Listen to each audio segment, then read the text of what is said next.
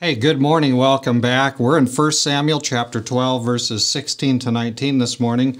Let's read and then think.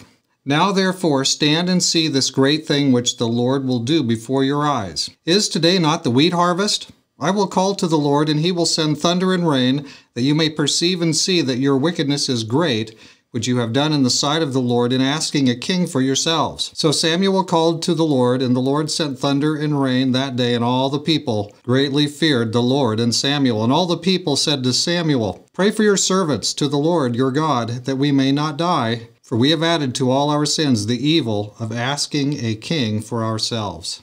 So Samuel had warned them, remember back in chapter 8, you really don't want a king. You don't want a monarchy. That's not what you're really interested in. Oh, yes, but we do. We want a king to judge us like all the nations.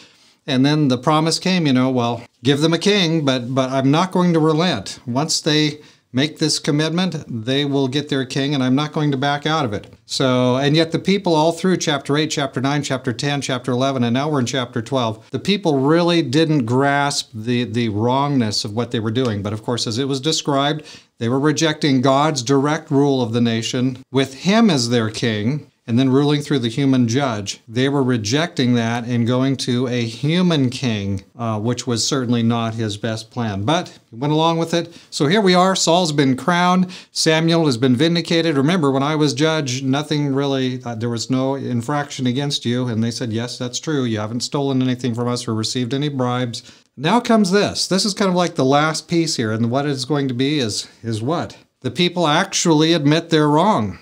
And about the time when Samuel's talking to them and said, by the way, remember today's the wheat harvest or so, isn't it? I'm sure a lot of people in the crowd began to get cold feet, saying like, why is he mentioning that? Oh no, because yes, you don't want your thunder and rain to come down and destroy, damage your wheat harvest. So this is God's judgment upon the people. They were not attentive. They didn't do what he said. They didn't back out. They just kept to it. And ta-da!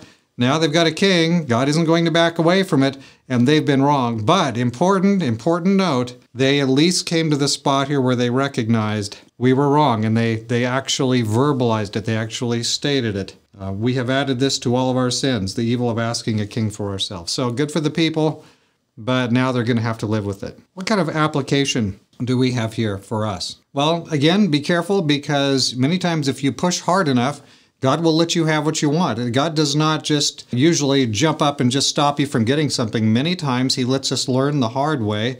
He lets us learn by going ahead and going in the wrong direction, going in the wrong line. And then we learn the consequences or the entailments of something that we decided to do. And we knew it wasn't God's best will, but we plowed on anyway, like we knew what we were doing, and then we got crunched. So God does allow some of that so that we can learn, because after all, he's training us not for a lifetime, not for a year. He's training us for eternity.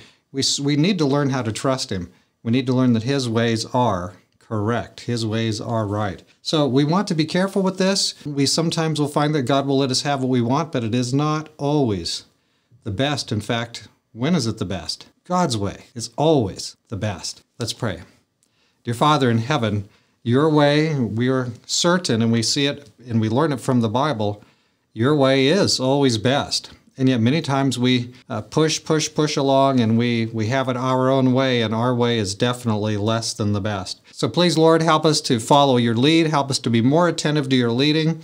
Help your people as a group not to go off and try to be like all the other nations. Talk about dubious. But Lord, many times we are, I'm sure, guilty of that. So open our eyes that we may see. Help us to follow your pathway, your way of being the church, not the ways that make the most sense for marketing or what people expect or what people want, but the ways that are consonant with the Bible. Thank you for being our God. May we serve you and be your people. We ask in Jesus' name. Amen.